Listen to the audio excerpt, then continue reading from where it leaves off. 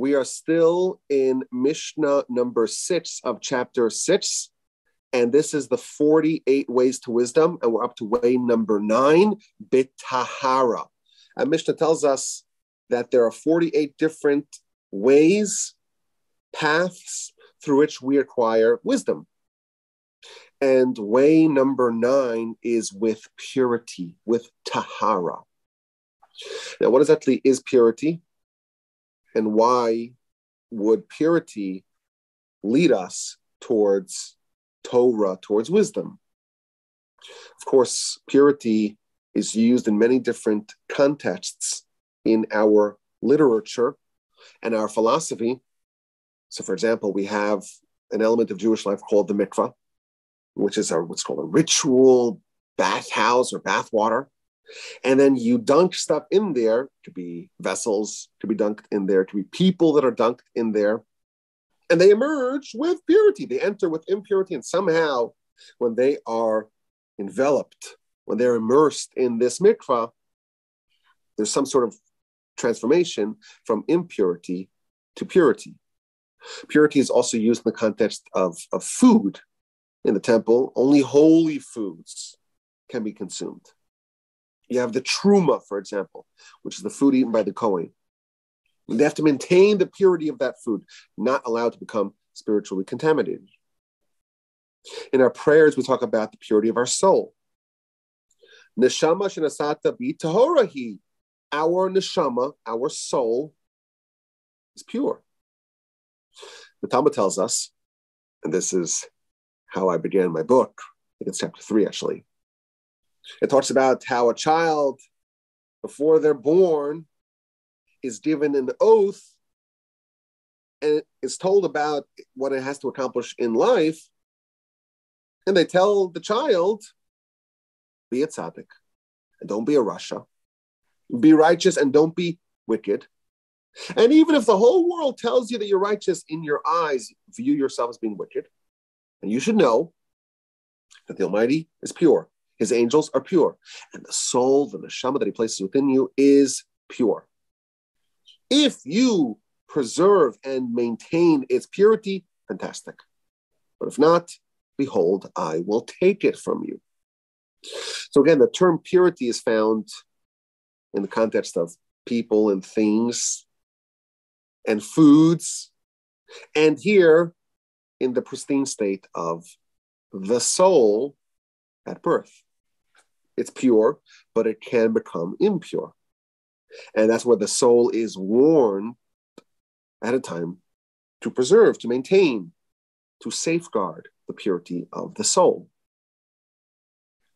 The Talmud of the Book of Brachos tells us, very iconic teaching in the Talmud,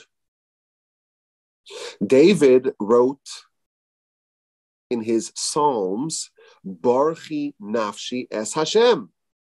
Let my soul bless Hashem. The Talmud tells us that really, we can't bless Hashem. What does the human body have in common with Hashem, with the Almighty? But the human soul. Barchi nafshi, let my soul bless Hashem. Because only the soul is capable of blessing God. And the Talmud tells us that David wrote this word, or these words, 5 times. Barchi nafshi, let my soul bless the Almighty. And the reason why is because there are 5 similarities between our soul and God. Just as the Almighty, his influence permeates the whole world, so too our soul, its influence permeates the whole body. Similarity number 1. Just as the Almighty sees but is unseen, so too the soul sees but is unseen. Similarity number 2. Just as the Almighty nourishes the whole world, so too the soul nourishes the whole body. Similarity number 3. Just as the Almighty is pure, so too our soul is pure. And finally, just as the Almighty sits in the inner sanctums, whatever that means, so too our soul sits in the inner sanctums. And therefore, it's fitting, the one, i.e. the soul, that has these 5 characteristics should come and sing the praises of the Almighty, who has these 5 characteristics. So again, we see that one of the similarities between our soul and God is purity. So what exactly is purity? So the commentaries tell us that the term tahara, purity, symbolize a lack of contamination, a lack of admixture, a purity with no other elements. So for example, pure gold, featured in the Torah, talks about zahav tahor, pure gold. When you have gold as a metal, you could add other stuff into it. You could add some copper, you could add some silver, you could add alloys. It's still gold, but it's not pure gold. Purity is defined as just the good thing with absolutely nothing else.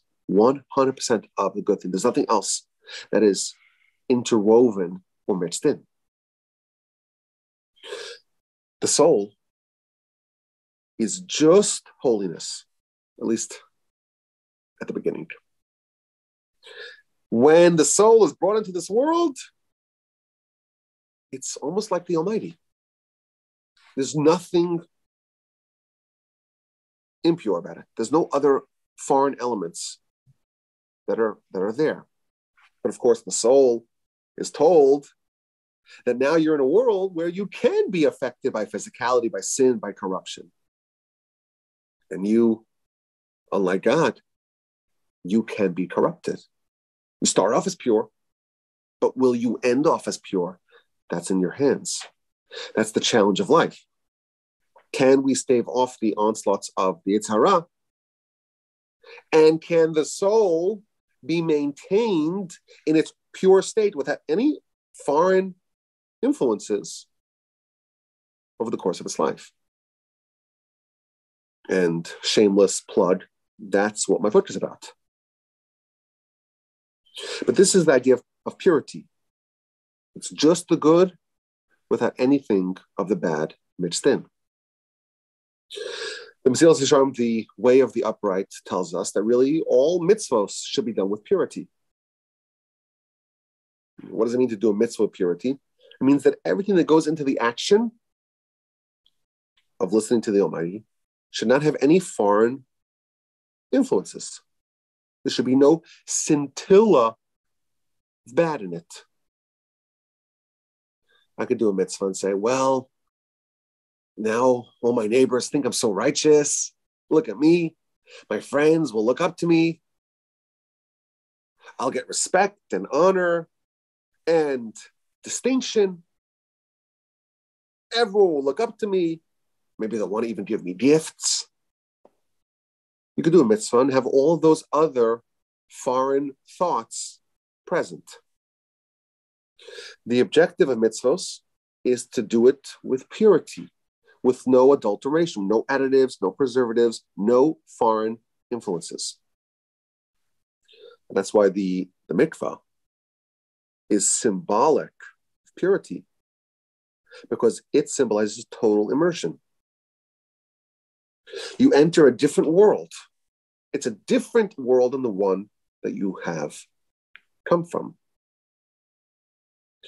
Hasidus tell us that the Almighty serves as a mikvah for us. When a person totally submits themselves to the Almighty. If you're in the mikvah and a single strand of hair is outside the mikvah has not worked for you.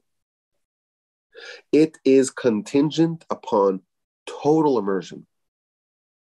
And our objective is to have total immersion in purity in the Almighty, so to speak. That's what purity means. And here we read in the Mishnah that it is one of the ways to acquire Torah with purity, without any contaminants.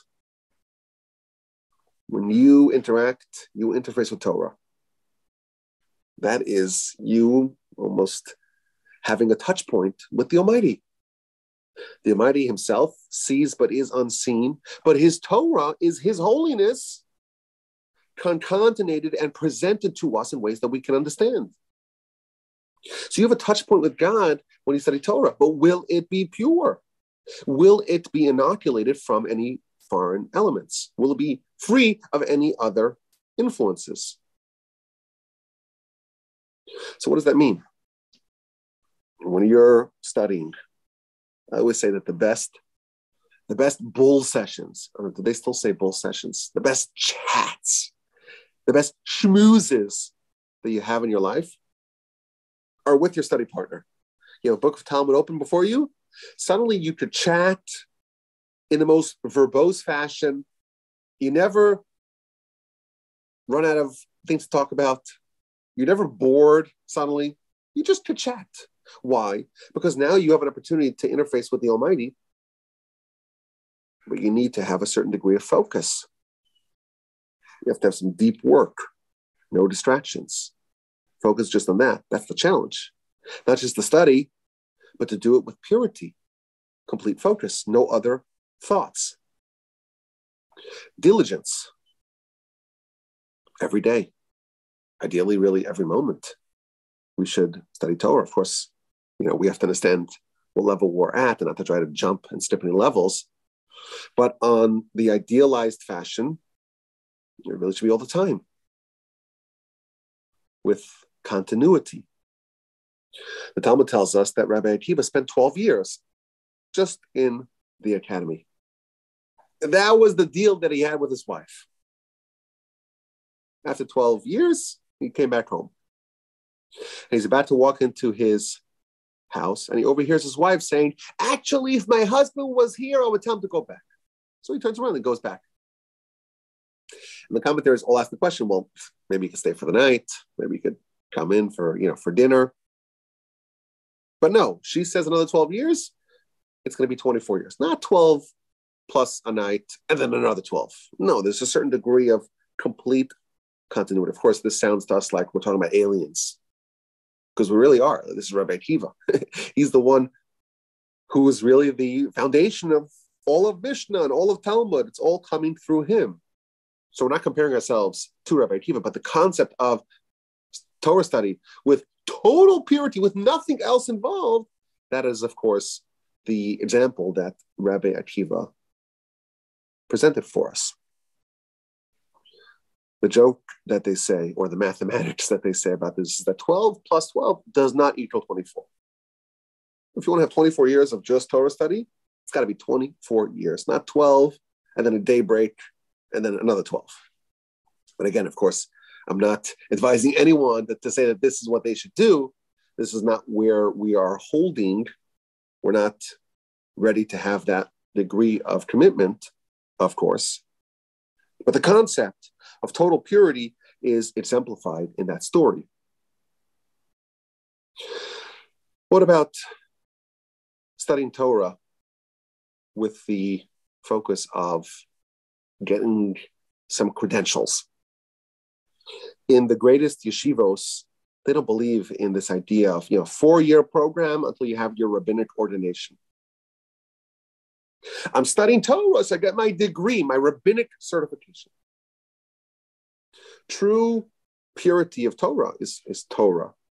And just that, not to say, well, will also give me this degree and your bachelor's of Talmudic law to be used for admission to law school, and I could get this and that.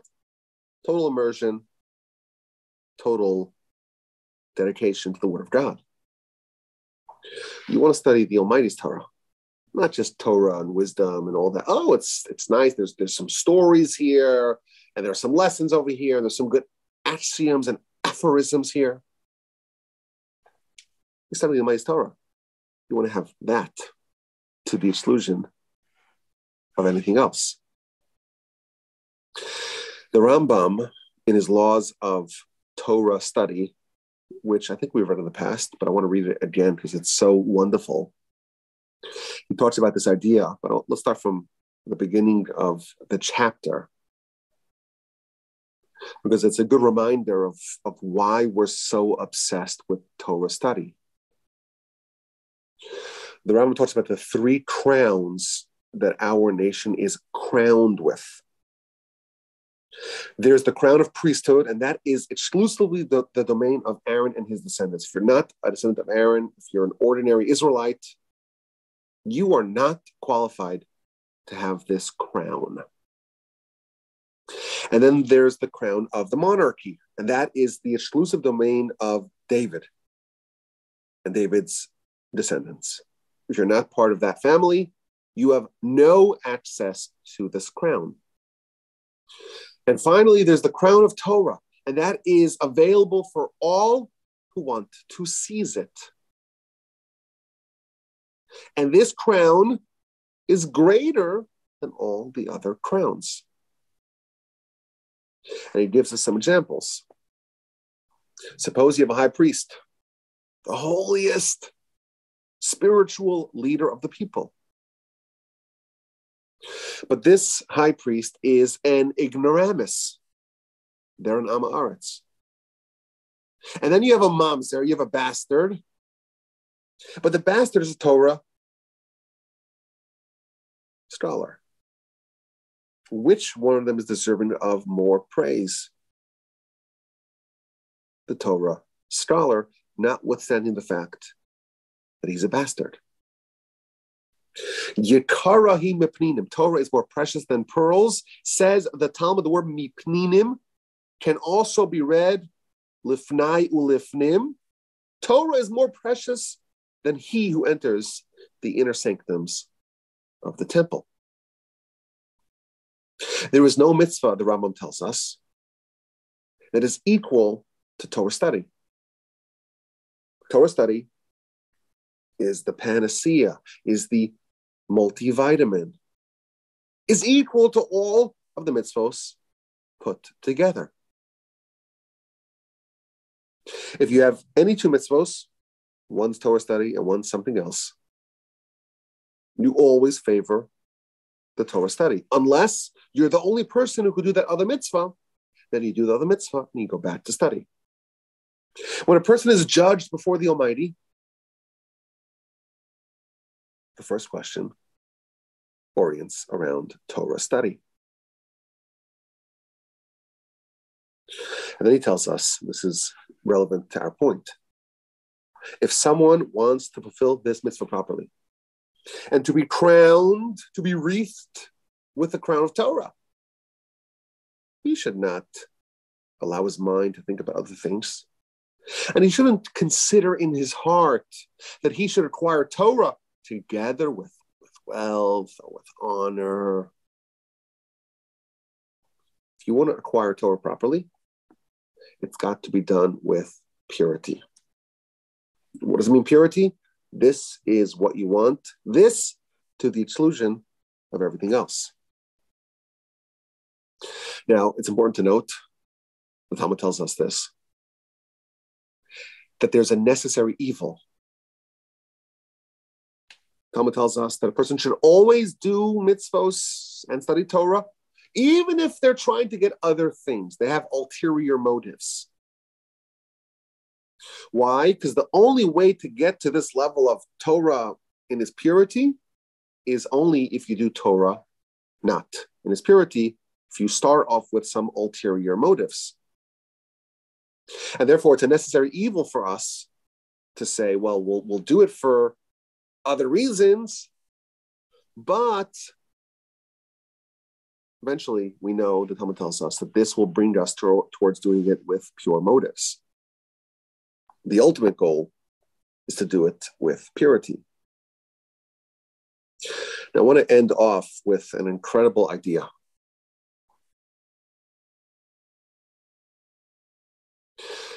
The Talmud tells us that if a person wants impurity, in heaven they will allow that. If that's the path that you choose, that path will be availed to you. But if someone wants purity, they will be aided from above. Now, what does this mean? So you recall we talked about the 5 similarities between the soul and God. The soul fills up, permeates the whole body, just like God permeates the whole world. The soul sees but is unseen, just as God sees but is unseen.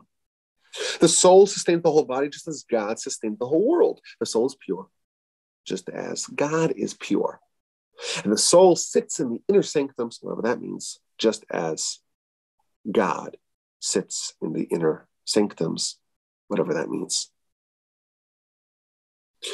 Now, the Gaon of Vilna tells us that these 5 characteristics of the soul correspond to the 5 different levels of the soul. The soul is comprised of 5 different levels, or really 5 different interconnected souls. The nefesh, the lowest level, that corresponds to the soul filling up, permeating the whole body. The ruach, which is the next level of the soul, that corresponds to the soul seeing but is unseen. The neshama corresponds to the soul sustaining the whole body.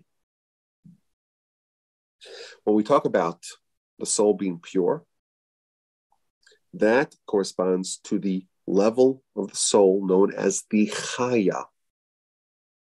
And finally, the highest level, the yechida, corresponds to the soul sitting in the inner sanctums.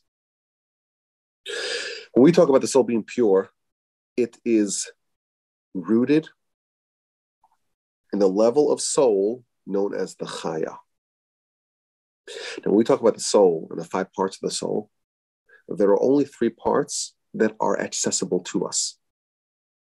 The other parts, the 2 higher parts, the chaya and the yechida, are inaccessible to us. So they're connected to our soul that we have within us. But in effect, they're actually inaccessible to us. Only Adam, before his sin, was able to embody the chaya. We start off with the lowest of the lowest of the lowest of the level of our soul. And as we level up, we can access higher levels of our soul. We start with the nefesh, the lowest part.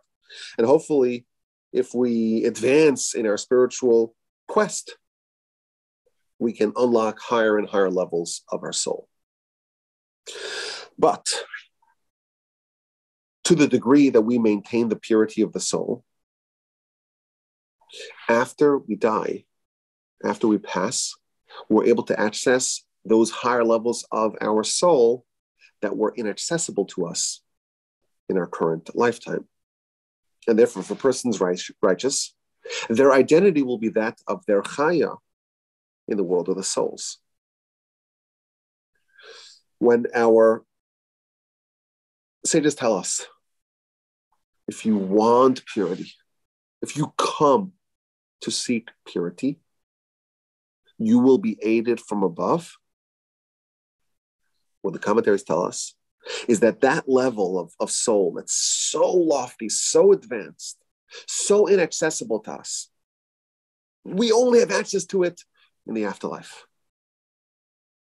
If we seek it, if we seek purity, a little spark of that level of soul is showered upon us in our lives here and now.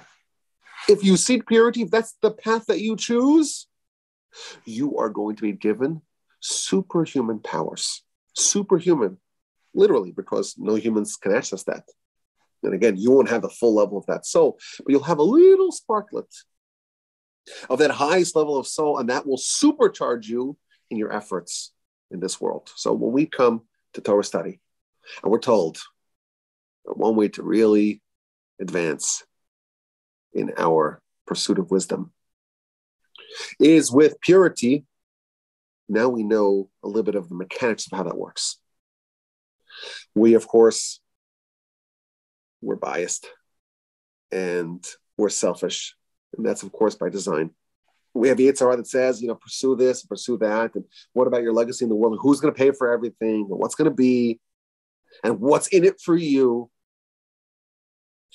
We know that if we try to study with purity, we're going to unlock a level of spiritual energy that is otherworldly. And that can be completely transformative in our pursuit of wisdom and our pursuit of the agenda of our soul. May we all be so fortunate. I thank you for listening. My email address is rabbiwolbe@gmail.com. I look forward to your questions and your comments.